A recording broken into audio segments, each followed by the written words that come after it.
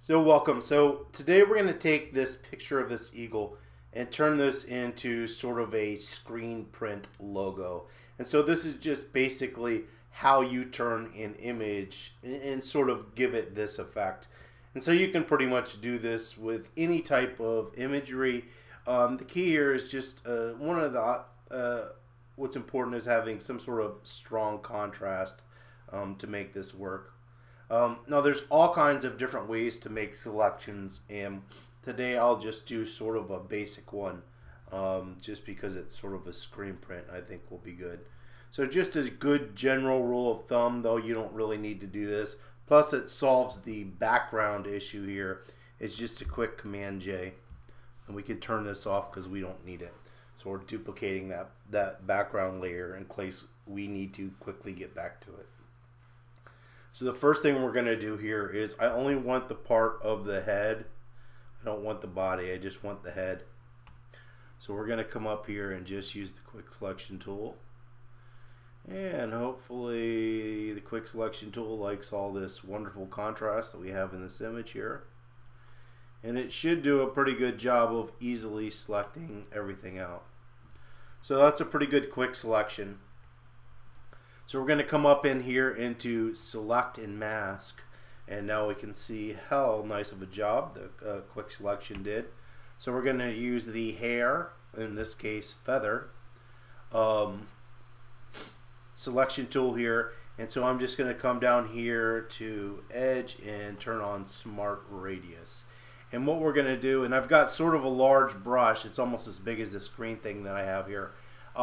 Because I need to get over these bigger spots for it to recognize it. I could try to do it smaller. I don't know how well it would work, but we'll make it a little bit smaller. And so I'm just refining the edge here under refine edge, and so I'm just painting over and saying, hey, these are the areas I want you to look at it and look at the contrast difference, and I want you to select one part and deselect the other.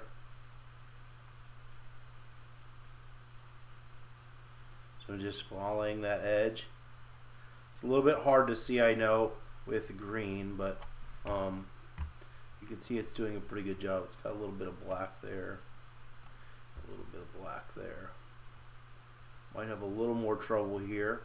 It's okay. We're going to be actually taking this image and turning it to black and white, so we should be good. So that looks pretty good. So we're going to take this selection and we're going to actually output to a new layer with a mask. So that's pretty important. And then we'll just go ahead and hit OK. And you can see, so here is our new selection. We've got a couple areas that are not perfect, but that should be okay. No big deal. So the next thing I'm going to do is come in here and make an adjustment layer. And I just want to kind of even this out. There's some areas where they're a little bit dark, and I want to lighten this area as well. But we're going to just make this a black and white adjustment layer and see if we can refine this to get it looking kind of how we want it. Be too much. Looks pretty good there. That should lighten up some of those blue areas that we had, and there's not going to be any magenta in this image.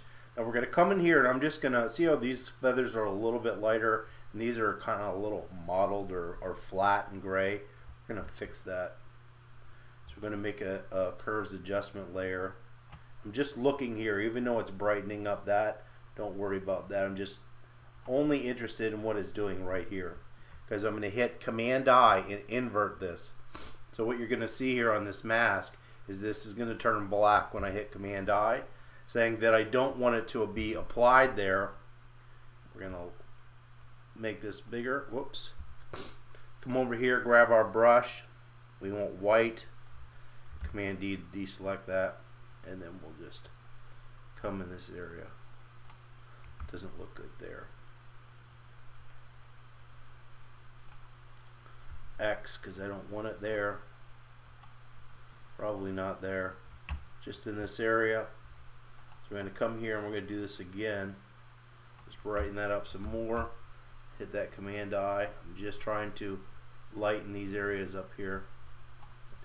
I'm going to do it again, and I'm going to actually bring up the shadows, but not affect really the highlights. Command I again. And we are just going to come in here and around. I'm just trying to lighten. I get the right thing up there.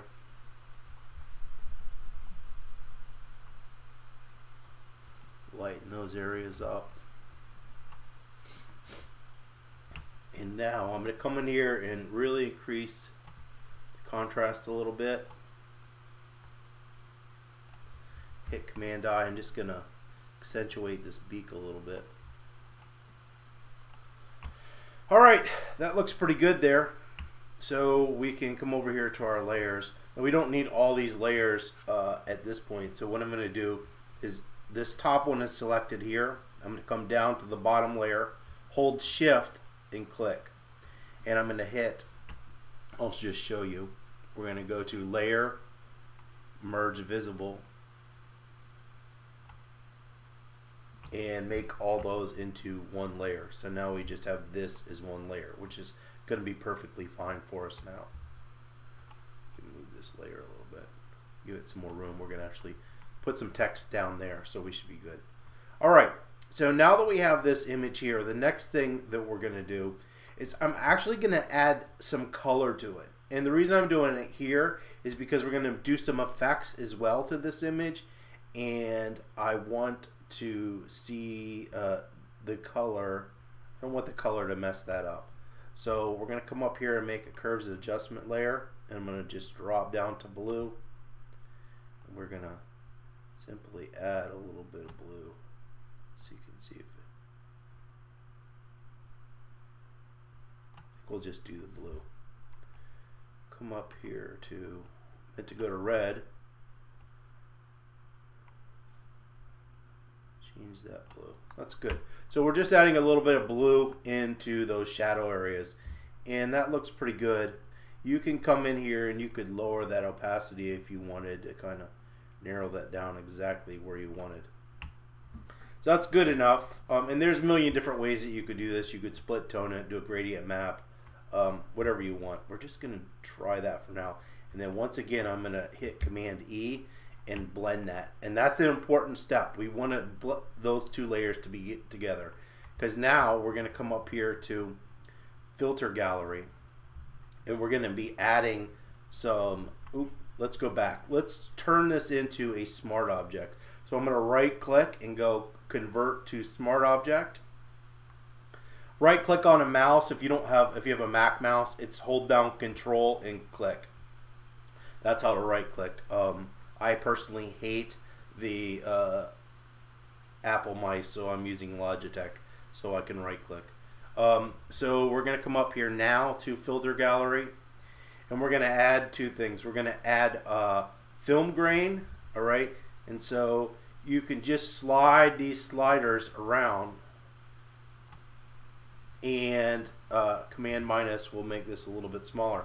And then you can change your highlighted area. You change your intensity, so that's making it more contrasty. I don't really want to do that in the noise function right here, so we're going to leave it like that. So you can control that grain however you want to get it to exactly where you want it to look. Everybody's going to have a different idea of what looks good. And we're going to hit OK. And so now you can see we have a smart filter. So what's cool is you can easily turn this stuff on and off. So that's kind of why I really like turning something to a smart object. So then we're going to come back up here, and we're going to go back to Filter Gallery, and there's a couple different things we could do, but I think we're going to do Torn Edges first. So come down here to Torn Edges. Alright, so I'm going to make my smoothness go all the way up. I'm going to hit Command minus so I can see this bird. And I'm just trying to get a pretty good balance here.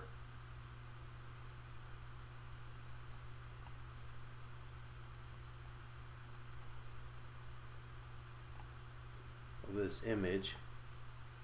Alright, so you can see they inverted it, so I'm going to hit Command I. So now we can see what that looks like with it, and I think we've lost a little bit too much here.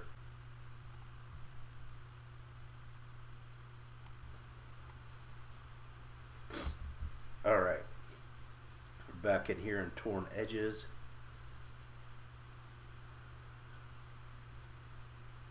We want to go this way, and this way with contrast.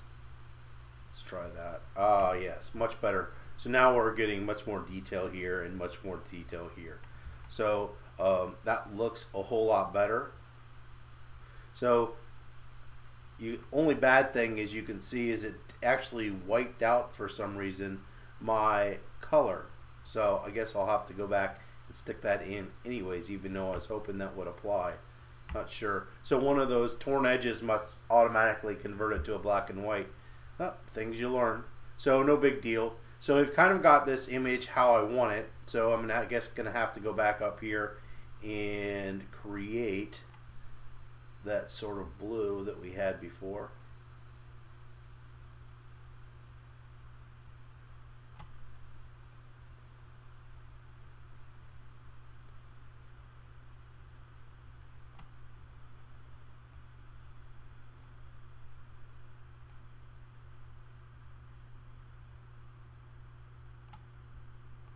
If you wanted to split tone it, you could come over here and add a little yellow. Maybe a little teeny bit looks okay. Alright, we'll go with that. A little teeny bit seems to look pretty good. So we're going to come back over here to layers, and I am going to now combine these two layers. Alright, I'm going to go back up to noise. So add noise. I want Gaussian.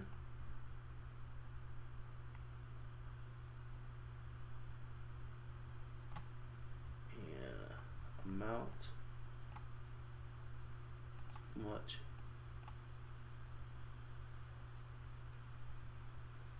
Seems to look pretty good. Alright, and so now what I'm going to do is I'm going to take and select this layer below this layer, and I'm going to create a new layer. I'm going to hit Shift Delete and add the color white. So what that's basically going to do is put this on a white layer, which is exactly what we want. So now I'm going to take this image here, and because I don't want it, I want it to sort of look like a stamp, we're going to actually lower the opacity so it's somewhat translucent and blends or shows through that image. Alright, so now that's when you zoom out, it seems, yeah, that's looking good. So we've kind of got that nice soft stamp texture look that we wanted. And so the last thing you can do here to make this is we'll come down here and we will just give this some text. So I'll call this, give this a better color. So we'll come in here and pick one of these colors.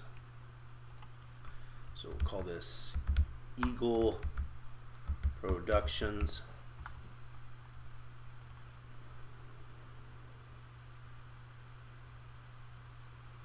Get that centered.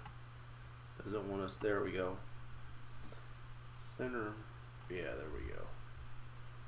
I'm going to take the eagle and I guess that's pretty close to being centered. So we can come in here and adjust that as well.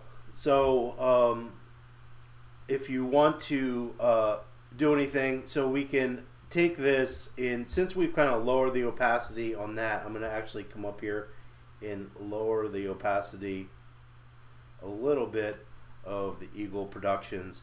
And then if you want to come in here and add any effects to it, you could do that as well.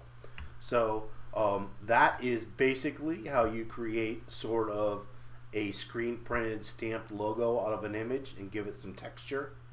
So hopefully that was helpful. If you have any questions or comments, you can leave those below. Don't forget to subscribe, and see you next time.